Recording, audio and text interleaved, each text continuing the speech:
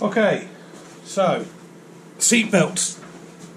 So I've got a couple of these receivers. These are the original Triumph ones fitted to the Mark IIs, Mark II Stags, with a seatbelt warning feature, which is a microswitch inside. Which is the problem with these, is the seatbelt warning feature isn't working. So these are riveted together.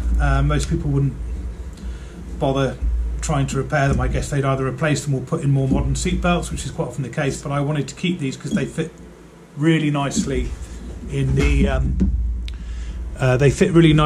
car, and you know, fit into the original carpeted binnacle. So I'm having my seatbelts refurbished at the moment, and that'll be new reels and everything, and new tongue. So this is an old tongue, and as you can see, it's clicked in, and it should then disconnect the microswitch inside to switch off the seatbelt warning light, which is on the dash. So this one doesn't work, so the easy way to test that is I've got a test meter here, just set for continuity, so it'll beep. A couple of test leads connected to it, so at the moment I get a beep if it's if I've got a closed circuit. This should beep when I connect it now.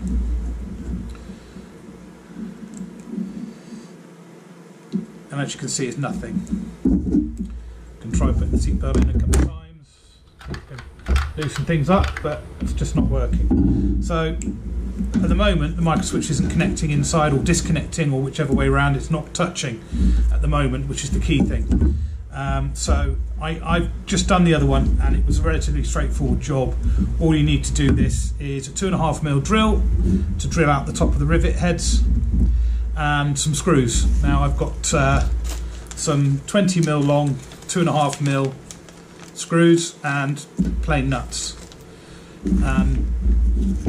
Replaces your rivets when you've drilled them out and repaired it. It's a very straightforward process. Took me about 10 minutes on the other one, so I'm going to have a go at doing this one even quicker. So I've got 5 screws, 5 nuts.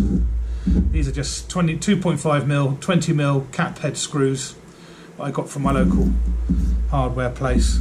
So the first thing you need to do is drill out the rivets. So it's a 2.5mm drill bit.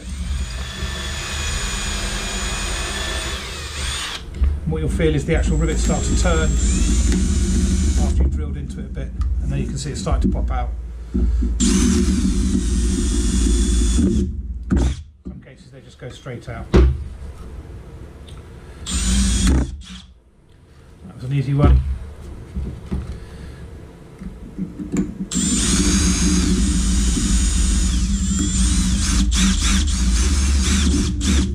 That's that one.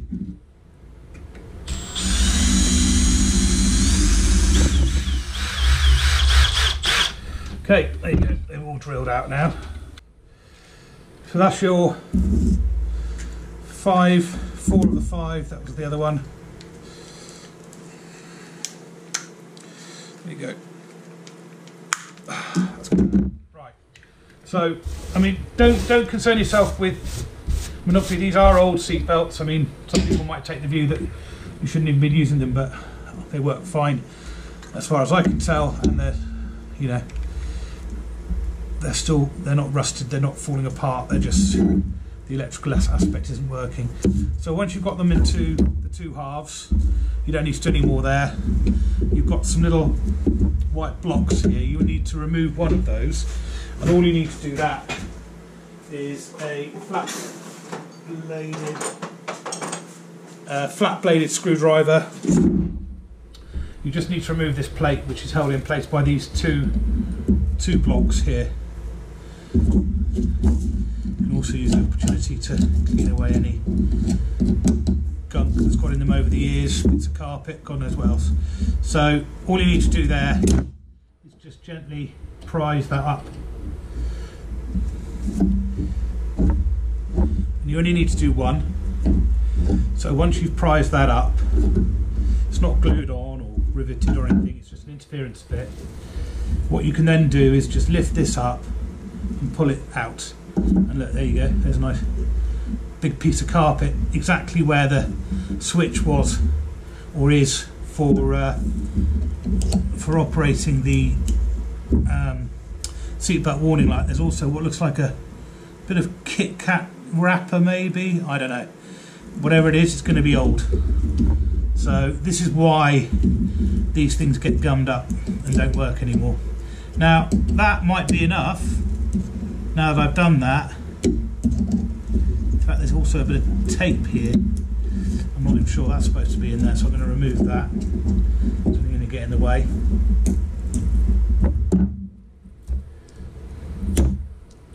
There you go. So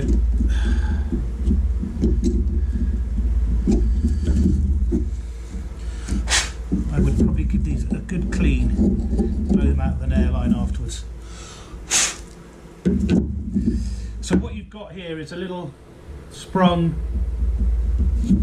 piece there, so you can see it sort of curves up, and that's the bit that then gets pushed down by the seat belt. Now what I found on the other one, and I don't necessarily believe it's going to be the case on this one, I just think that bit of fluff is the culprit, but what I found on the other one is that where this touches this bit here, and you can hopefully see that, it just wasn't touching, so it just needed to be pulled up a little bit, and it worked. So all I did was just gently push down on the opposite side to ensure that there was a contact, good solid contact. Now let's just test that. So I'll put my multimeter back on again, and I think that should have hopefully just about done it. So all you need to do is just recheck. No, we've got nothing at the moment. Is that on? Yeah. Okay, so let's just have a little look here.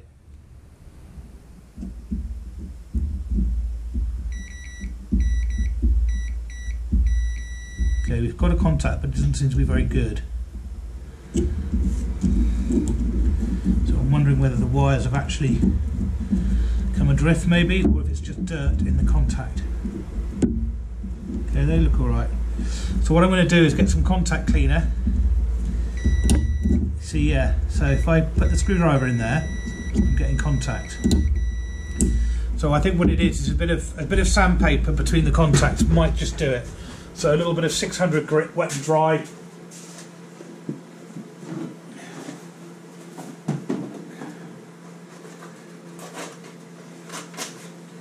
And a bit of contact cleaner, which I hope is here somewhere.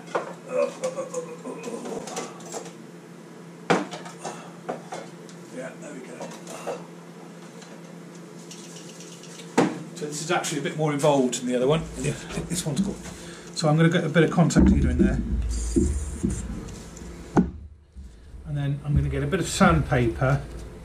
Just make a little strip. And then I'm going to use the screwdriver to push down the contact, slide the sandpaper in, and see if I can clean that up a bit.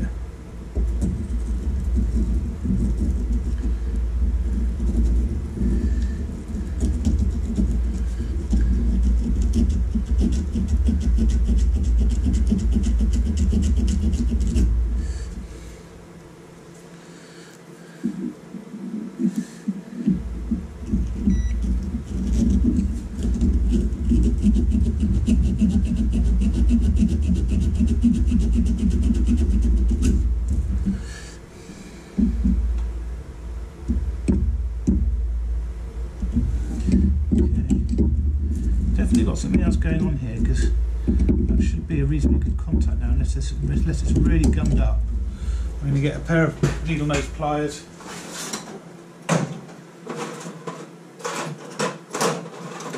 Pull out some more bits of fluff. You can see now why these things easily get blocked up. So when I touch across the contacts like that, it's fine, but on their own, okay, I think this needs to bend down a bit further. There you go. Right, so it just needed to be bent down a bit more. So this pushing on this should disconnect it. There's something underneath here. Still lots of gunky rubbish in here. bits of oily carpet, probably where somebody sprayed WD-40 into it. I'm just going to take an airline to this. I'm back in a sec.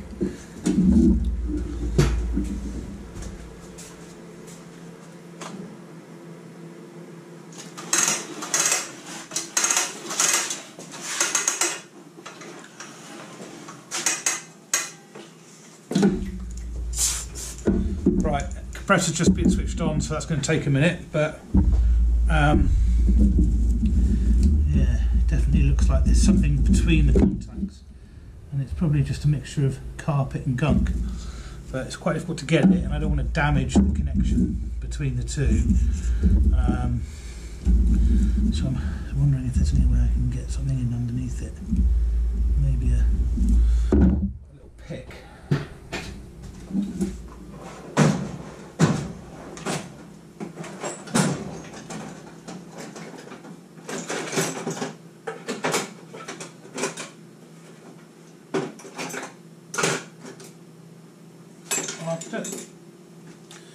So I've got a little angled pick here that I can get sort of between the two, give it a really good scrape.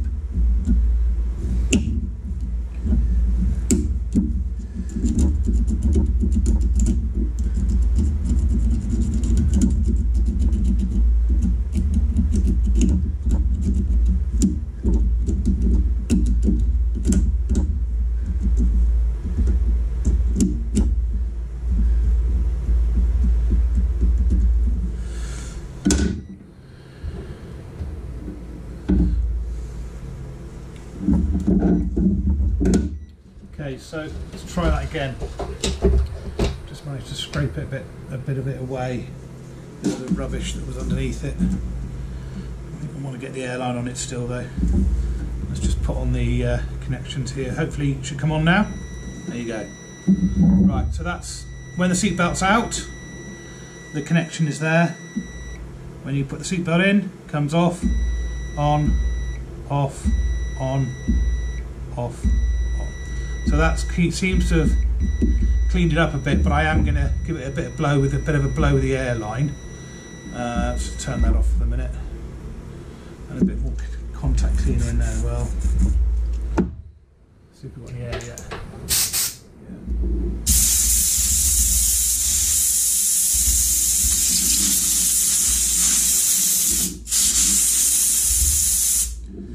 Still see a bit of something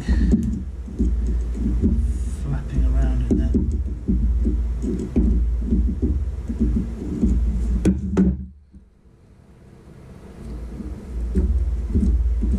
Yeah, lots more of this still. Look at that. Way more. So this is all carpet. There you go. I think that's got all of it now. So right, just double check that's now working. What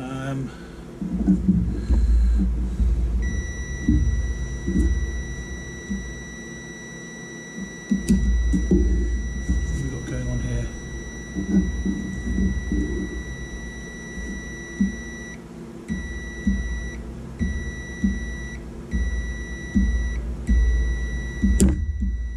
Okay, quite happy with that.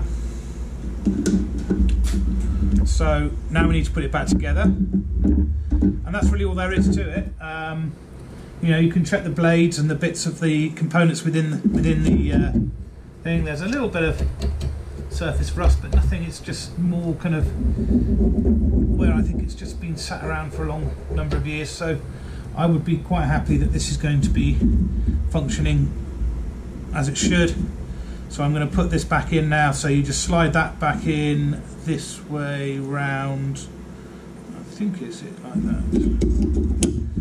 that, and then all you do is just return this block to whence it came from, which is just here, and it just slides down firmly over that, and that stops that from falling back. Okay, so that's basically now ready to go back together. You've got the sort of spring mechanism here, a couple of springs to operate within the casing there. Again, all of that looks fine. I can see a little bit of gunk in some of the bits and pieces there, so what I will do is just give it all a little bit of a spray with some silicone lithium grease.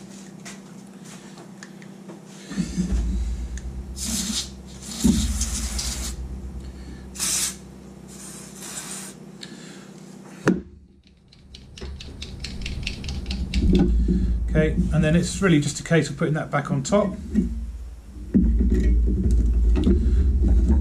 then holding it together while you replace the rivets with your nuts and bolts.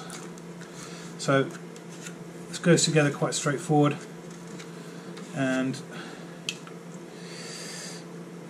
these screws go in. So from the side that had the rivet head, you just push that through there. It's just a little nut, and at 2.5 mil, these are the ideal sized. The ideal size for this. So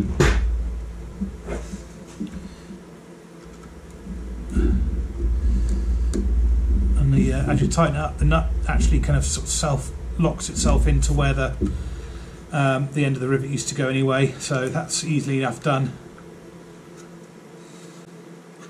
Let's do one on the opposite corner. There you go. That goes in there.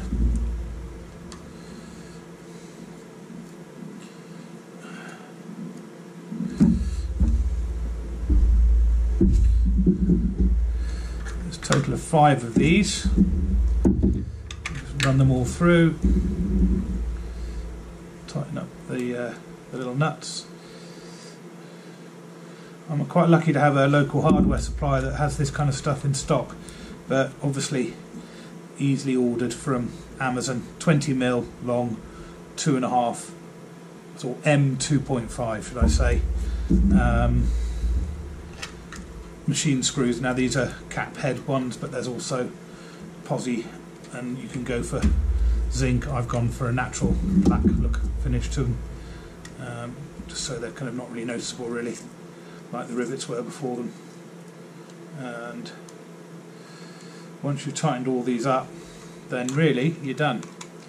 But we will give it one last test and see if the seatbelt tongue is going to do its job. Switch it off.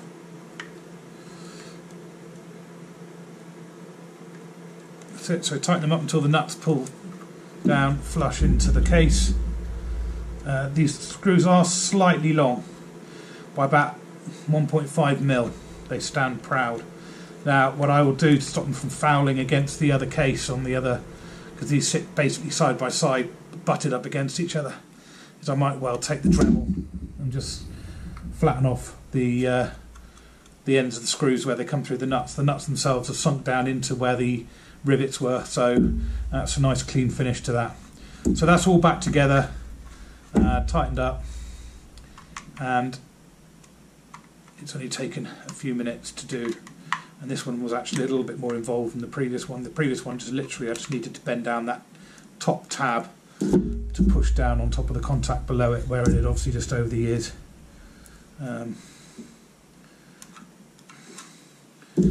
got filled with rubbish and bent out of place. Right, so there you go. So if we connect the connections back up, we're looking for a tone when the seatbelt is not buckled.